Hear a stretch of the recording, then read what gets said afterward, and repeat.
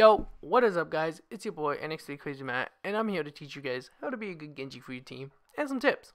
So, we're gonna get right into it with his abilities. His first ability is cyber agility. Oh wow, cyber agility. Well, this can make him climb up walls and do a jump in midair. So basically a double jump.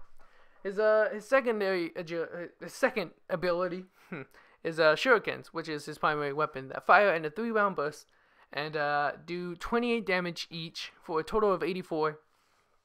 And his second firing mode is fans of shurikens. I think that's what it is, where he fires shurikens and a widespread of 3, and they do 28 damage each. Also, any headshots with any of the firing modes does do a double damage, so try to aim for those heads. Alright, and then Genji's third ability is Swift Strike, which does a damage of 50, and also the cooldown is 8 seconds, unless you get a kill or an assist, and then it just, I think, it appears.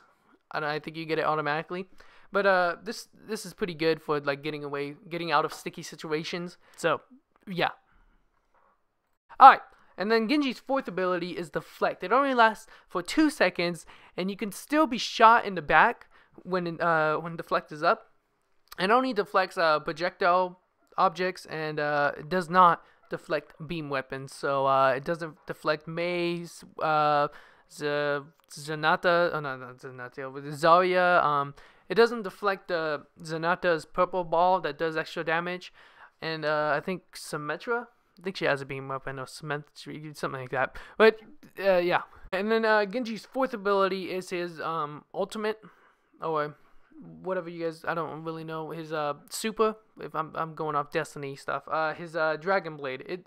It only lasts for 8 seconds, and it does a total of 120 damage, and it's really great for just getting up behind people and just wrecking them. I mean, it's really good. I mean, in this clip right here, you see me just come up behind some people and just almost wipe out the whole team. I don't even know how many kills I got, but yeah.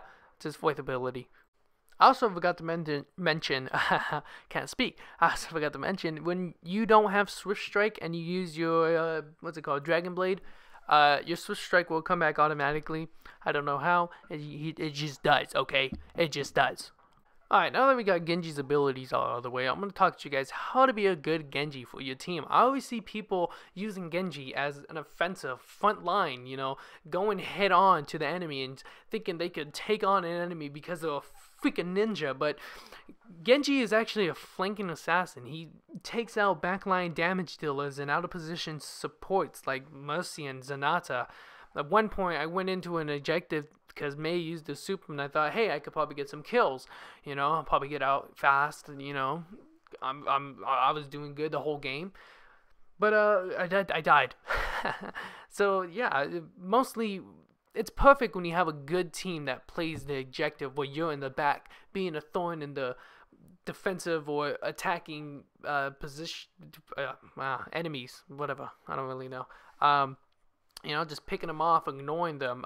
I think at one point in this footage, I seen Zenatra all by himself, and I went for him, and he threw his purple ball, but I think I got him. I can't remember. I think it's in this part somewhere. But you can see here, I'm going in the back. I'm flanking. I'm trying to get way back there so I could pick him off while my teammates do the front line stuff. I'm basically flanking. I'm an assassin.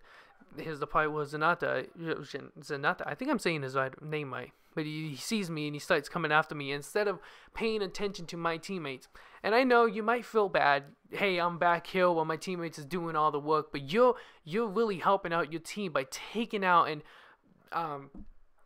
confusing the defenders, you know, getting them out of position. They're basically focusing on you. You want them to focus on you instead of your teammates moving the objective.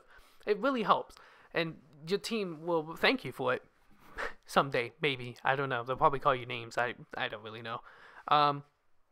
There's another part where I seen Soldier, but I couldn't really climb up. Oh, I should also mention, you should really get to know what you could climb and what you cannot climb, because right there, I tried climbing up that rock, but I couldn't. And so I kind of just gave up and went under the bridge. And it's also important to know when you're flanking behind the enemy, know what every single health pack is. That's gonna help you out so much.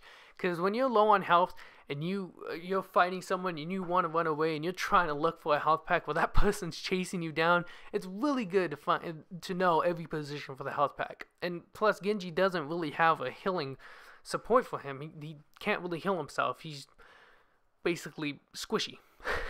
At this point, I love this deflect. I deflected Soldier's rocket. It's a really good way to deflect some Soldier weapons. I guess I'm basically done here. I told you some of the tips and stuff. You guys could watch this video. I did basically good in this game. I think I did good. But just watch what I do and some stuff, and take some tips and game with you guys. I can't talk, you know. I need water. But I hope you guys enjoy this video. Keep watching to help out. I hope man, I cannot talk. I hope I helped you guys out. And I'll see you guys in the next video. Bye.